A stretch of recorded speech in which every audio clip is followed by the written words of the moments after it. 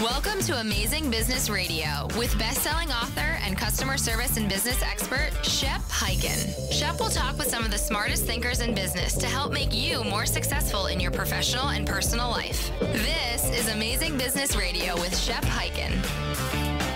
Hello, everybody. We're back on Amazing Business Radio. My name's Shep Hyken, and we have a great episode today because, and I am going to probably butcher his name, but his name is Zhecho Dobrev, and he has devoted his career to the art and science of customer experience management. And he has a brand new book titled The Big Miss: How Organizations Overlook the Value of Emotions. And we are going to be talking about how emotions tie into the customer experience.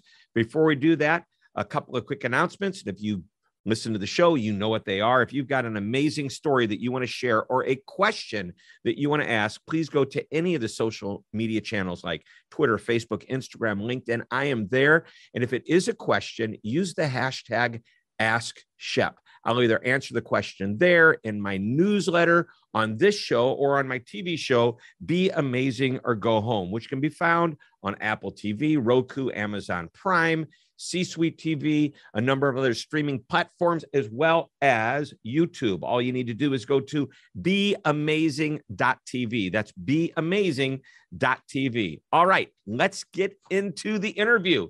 If you're ready, I'm ready. And the gentleman I just mentioned, his name again is Zhecho Dobrev. Did I pronounce it correctly? Yes, very good, Chef. Well done. Amazing. And welcome to the show. Thanks for having me. It's a real pleasure and honor to be here with you. Now, we know, or I know, that you're from the UK, but when I hear that accent, it sure doesn't sound very British to me. Actually, you're from Bulgaria. Yes? Correct. Yes. Yep. And you are working with my friend Colin Shaw and in the company Beyond Philosophy. And I love this idea that you are focusing on emotion, because I believe forever that customer loyalty is all based on an emotional connection that the customer has with the company. So let's just dive into it. And by the way, I want to start off where you share some of the research that you've done, because it is absolutely exhaustive and incredible. And when I say that, I mean, I think, statistically valid research is if you interview 600 consumers. The media loves it when it's at least 1,000, which means your margin from error gets smaller and smaller and smaller. But you actually surveyed tens of thousands of customers to get the information that you have. So let's go ahead and start there and share with us a little bit about that. Sure. Well, I think it's, I'll start with how the idea started. So first of all, and again, you mentioned Colin. Colin always said that he thought that we're sitting on a gold mine, that we have this database that we've collected over so many years of doing research with organizations. But like you said, it was actually so big that we were having trouble to figure out how to go about analyzing it. First, we thought about combining it into one model, but even though, for example, that we've worked with telecoms, and the research that we did was very similar, and we investigate similar things, we couldn't even combine the data into one model, even for telecoms only.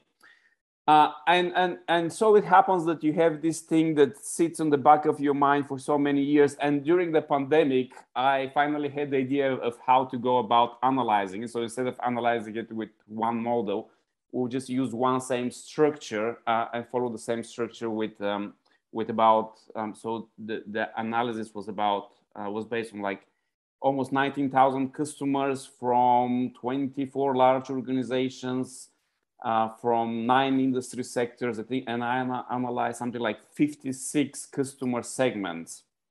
So some of these segments could be based on geographic models like machine customers in North America, South America, and so on. Or some of these could be like insurance customers. So for all different industries is what you're saying. Yes, and different industries. And so how this happened, like, when the pandemic hit and all our projects came to a halt, I was sitting and thinking about this database. But one of the things that got me was we're working with a pharmaceutical company, and I was talking to their customers. Again, it was B2B. And, in talking to customers, you see how relationships are important in business. And you can see how the amount of business they get is very much based on or dependent on this relationship. But then in the pandemic, obviously what happened is like account managers, salespeople, they stopped traveling to see people. They were just doing Zoom calls. So I was thinking, Yeah, well, I'm gonna stop you right there because I mean, by the way, you mentioned pharmaceutical B2B. I assume it's a pharmaceutical manufacturer selling to a retailer. Is that what to be distributed, or a doctor's office? But you know what? Actually, that doesn't even matter. But the point is, you are doing this and finding out that there is, just on the Zoom calls, was there a drop in the emotional connection or a gain? Because you know, you could go visit somebody once in a while, but you can jump on a Zoom call, you know, every other day if you want it. Mm-hmm. Well, I'll tell you what one executive said. They said, eyes that don't see each other forget each other. So Boom, I think boom. Eyes exactly. that don't see each other forget each other. Exactly. That's a very tweetable moment right now. Yes, absolutely. So I think when I spoke to people, half of them said, yeah, we're happy with the Zoom meetings. Half of them said, well, actually, we prefer to go to the good old days of, you know, actually seeing people. But there was some rational and also subconscious aspects about the salespeople and account managers seeing people. The rational ones are like, they talk us about the new product, how to use it, blah, blah, blah. But the subconscious were about the feeling of the relationship, the fact that that sales agent treats both surgeons and support staff like with the same amount of respect and things like that. The fact that they drop by and just say hello and things like that. But anyway, my point was, it's easy to calculate now that the agents have stopped traveling, how much cost they can save on travel, cars, car insurance and everything. But how do you calculate the value of that relationship? How much value does that add? So I thought, okay, well, let's look at our database and let's find out how much value do relationships provide in business, okay? And let's compare. And the other thing that I did is like, well, if relationships are important, and our, you know, history of doing this research with so many organizations shows that they're important. But when you look at the typical journey maps that most organizations have, where in that journey map is the place for relationship?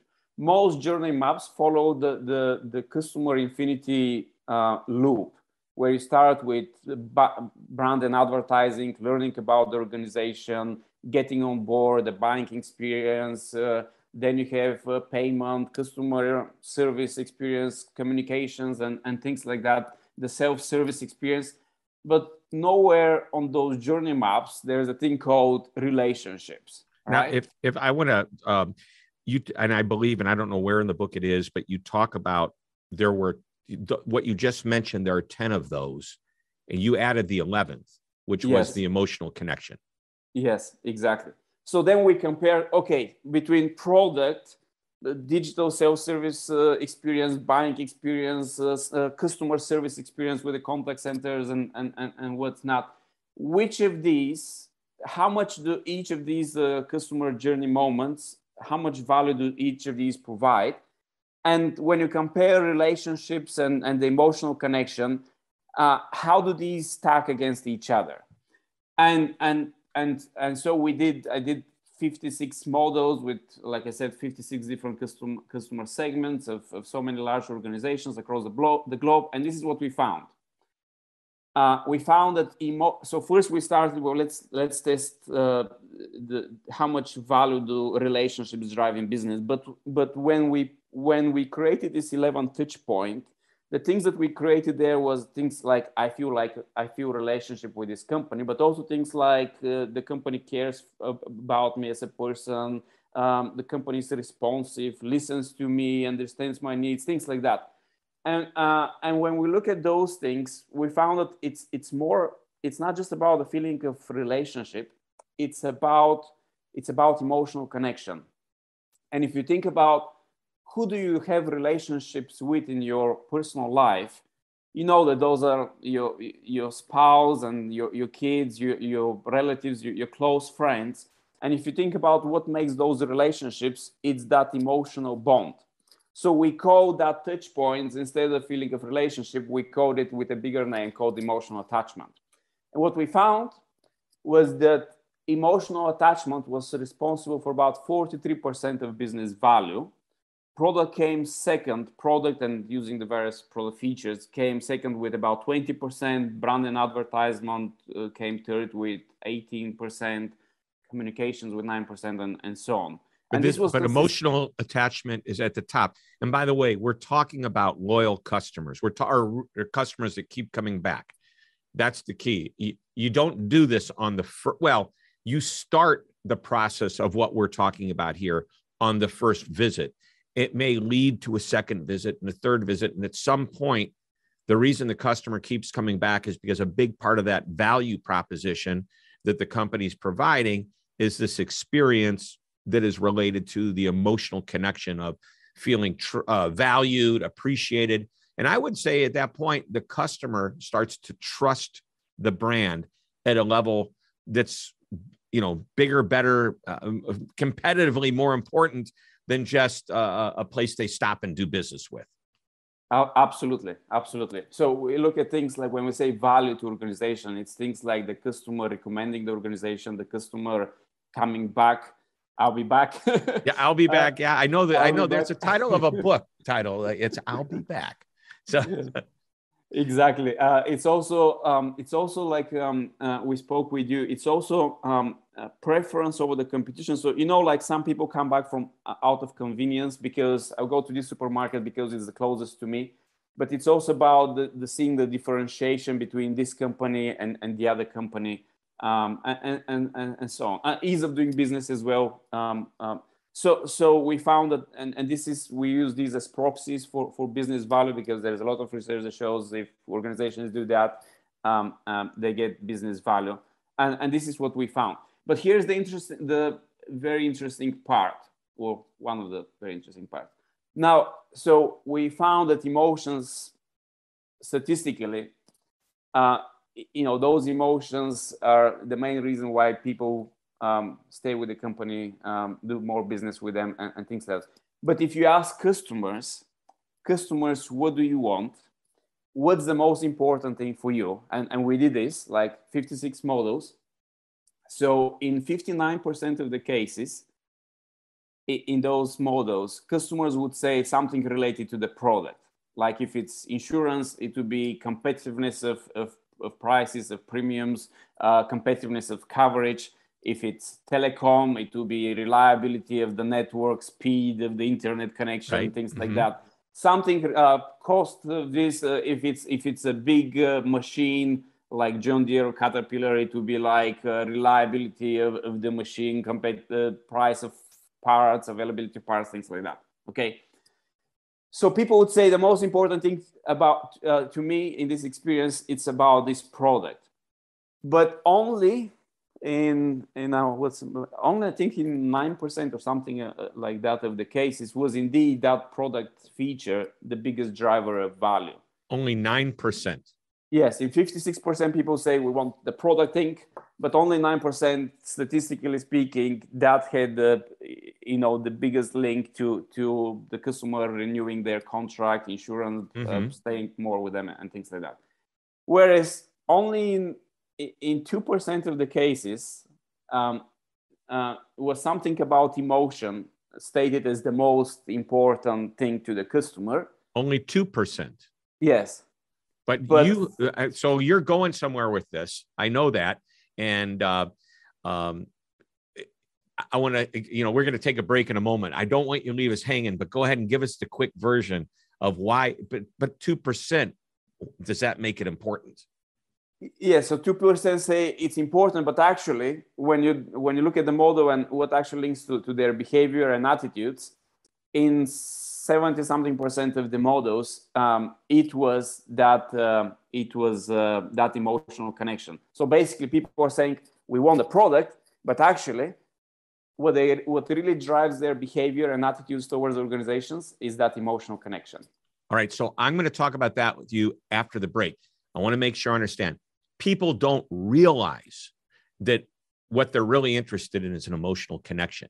They think it's the product, the value, the price, et cetera, et cetera. So we're going to dive into that. And I also want to talk to you about a company we might be familiar with, Amazon, who has virtually no connection with their customers from the standpoint of human to human, but somehow has managed to bridge this, I'll call it the chasm, and create a great customer experience that does create the emotional connection. I believe the emotional connection is due to trust and confidence that, you know, when you buy, things are going to happen the way they're supposed to happen. So let's take a quick break. When we come back, we'll talk more about that. Just want to mention again, the book is titled The Big Miss: How Organizations Overlook the Value of Emotions, the emotional connection, more important than ever. This is Amazing Business Radio. Don't go away. Hi, Shep Hyken, your customer service and experience expert, and I'm excited to tell you about my new book, I'll Be Back: How to Get Customers to Come Back Again and Again. Now, this book is packed with idea after idea on how to, just as the title implies, get your customers to come back. In the book, you'll learn that repeat customers aren't always loyal customers. Now, both are great, but there's a big difference. You'll also learn about 10 reasons a customer may stop doing business with you and 3 reasons you would stop doing business with them. And one of my favorite lessons is a 6-step process for creating an I'll Be Back strategy. Of course, there's much, much more. You'll start getting more of your customers to say, I'll be back almost immediately. Just go to www.illbebackbook.com. Again, that's www.illbebackbook.com. You're listening to Amazing Business Radio with best-selling author and customer service and business expert, Shep Hyken. We're back on Amazing Business Radio, and we are talking with Zhecho Dobrev. It actually looks like Zhecho, Z-H-E-C-H-O. And by the way, I'm spelling this, Z-H-E-C-H-O, Dobrev, D-O-B-R-E-V. That way, when you go on Amazon to look for this book, you can look him up by author and know it's his name and his book, The Big Miss: How Organizations Overlook the Value of Emotions. All right, picking up on the conversation that we were having just before the break, you said that when we did this survey, 2% of the customers felt, yeah, that relationship is important. But the reality is, as you looked at more and more data from almost 20,000 customers, you found out that actually the emotional connection is much more important, to the point of trumping product quality, et cetera, that emotional connection really drove repeat and loyal business. Go ahead, give me a little bit more insight on that, please. Well, so there's 2 questions there. Why are emotions so important and people don't even realize themselves they're important? And the second thing is like, well, how come people are not aware of what really drives their attitudes and behavior, like what they really want? So I think, and there's really interesting research and I'll try to provide a psychological answer to these questions. So one is like, why are emotions so important? I think the reason for that is memory, because of memories. And I like the thing, one of the most profound things for us is from Professor Daniel Kahneman, who says that people don't choose between experiences, they choose between the memories of their experience. So for example, when you're thinking, shall I renew my contract or my insurance with this company, you're not basing the decision based on that moment. You're basing your decision based on your memory with that organization throughout the years that you've been working with them. And what Kahneman says is people don't remember everything. Like if you think about to your kids' uprising, you don't remember every single day that you've been with them, but you remember the peak moments. Yeah, the highlights. The highlights, exactly. And so what he says, people remember the peak moments, which could be positive, negative, and the endings, right? So we choose between the memories. And what creates, and how do people remember?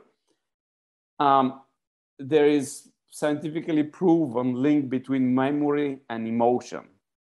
So in short, I think the reason emotions are so important is because they're linked to our memories. And when we make a decision, should we buy from this organization or not, we make that decision based on the memories of our experience. Right. So oftentimes that memory is based on a relationship that we have with the salesperson, customer support, or perhaps we love the process. Like there's companies that I call that, as soon as you call, if there's hold, they tell you how long the hold is. They give you the option of having a callback, or maybe, and I've mentioned this before, I don't need to keep mentioning the company. Okay. I won't give you their name, but their initials are GoDaddy. I love that company. And I don't think I've ever been put on hold for more than, actually, I'd say never more than a minute. I call 2-3 times a year for support as I renew domain names or have a question about something. Always. It blows my mind. Anyway, the confidence there is, number one, I never have to wait, so it's convenient. Number two, I love the people I talk to because they're very knowledgeable and helpful. And number three, that's why I keep doing business with them. And I feel an emotional connection to the way they do business. Now, there's other companies that I feel an emotional connection to the person I have on the inside. But then there's companies, and this is where I was going before the break, I mentioned Amazon. Companies that virtually never have an emotional connection, but have created unprecedented loyalty. How do you get an emotional connection with an e-commerce company or a typical business where you have very little, if any, connection to a human? Well, there are various ways. So, for example, one of the things is like showing that you know customers or personalizing things. So your Amazon screen and mine don't look anything like that. And actually with Amazon, for example, so again, you can also use data and other things to show that you know customers. So Amazon found that I become a father. I'm sure that they found out because you kept buying baby diapers and the pattern was there. But it's the first thing. Like I think I went and I bought a baby monitor and something, and then they started sending me letters, emails with like your 3-month baby, your 6-month. Actually, when I click on that, I thought, oh, there's very interesting ideas about toys and very other practical things. So it's personalized. It shows that they know me. It's how they try to make everything frictionless. But again, my relationship with Amazon obviously starts from before. I love their no question asked policy. So, for example, once I ordered the book came wet and damaged. soaked, damaged. Yes, and so I wrote them a letter, and I kept the book, and they sent me a brand new one, no questions asked. So a number of things like that. Then there is the brand. So I'll give you 2 examples of branding that you can create. One is, for example, BMW, which I'm a fan, and one is, for example, Patagonia and Lush. I'll put them in these categories. So with BMW, you can make this emotional branding where, the joy. So BMW's emotion was joy. The joy about driving, and joy is very much in their materials. And they have an amazing car. And no doubt you get into that car and you get into others and you can feel the difference. And if you're into that, it's exhilarating to drive a car like that. Hence, I believe exhilarating is an emotion. Yes, absolutely. Yeah, exactly. And it feels like, so there's also emotions in products. It feels like, it's for people like you. And the second one is you can again create an emotional connection with customers based on shared values. So like Patagonia, yeah, and Lush, it shows like it's for people like me. It's like when I'm using their products, I'm showing that we share the same values, like that. So you can create these emotional connections without having person-to-person interactions and so on. Right. I featured Lush in one of my books because they created a community based on a common interest. I believe no animal testing in their cosmetics. Yes. Patagonia is all about sustainability in the world. And our research has shown that consumers are drawn to companies that have a cause that they're interested in. And it actually trumps price a little bit. Believe it or not, it actually service as well. People are willing to sacrifice some customer service. Not all, by the way. You still have to create a decent experience, but you don't have to be over the top or even better than somebody else who doesn't have the same cause or interest that the customer has. So as we wind up, Your book, and again, I love the book, The Big Miss: How Organizations Overlook the Value of Emotions. My one thing question this time is, can you give me one like huge takeaway summarized in under a minute, your favorite one from the book? What would that be? Well, maybe the easiest thing that I'll give advice is like to show that you know customers. And one of the examples I liked, I put there was actually from a book from Chip and Dan Heath called Chip and Dan Heath. Yes, the power of moments. Oh, yeah, I love that book. And that, by the way, you kind of referenced the moments earlier with there's the middle or the moments that happen in the middle and the moments at the end, and those are what drive the memories Exactly. that you're talking about. So in that book, they tell the example of YMCA, the gyms, which they hired some statisticians, and they were thinking, so again, the same thing. People say that they want more fancy new fitness equipment, blah, blah, blah. But they found that the reason actually people were staying was because the staff at the gym would greet the customer by their name, or would show that they know the customer by name. So I love this example because, again, it shows the difference between what people say they want and this emotional connection. And sometimes the way you create this emotional connection is by showing you know customers. Yeah, love it. And I think that's what we're talking about. And we use the Amazon example, but here's what, and you know, people are probably sick of me for using Amazon, but honestly, is there a better company from the standpoint of recognition and lessons that we can learn from a great brand? Everybody knows who they are. They most likely experienced it. So what I want you to do for those listening to our show, I want you to substitute your company for the name Amazon, BMW, and even Patagonia or Lush. So put your company in there as you're thinking about what we talked about today, and ask yourself, am I doing what was just mentioned on this show, what Zhecho just said to us? Just substitute our name. And then are we able to do that? Because if so, we're probably crossing into the ability to create that emotional connection, which is what we're looking for, which will help drive the value. It'll help drive repeat business, advocacy, and all the things you talked about at the top of the show. So I want to thank you for being on our show.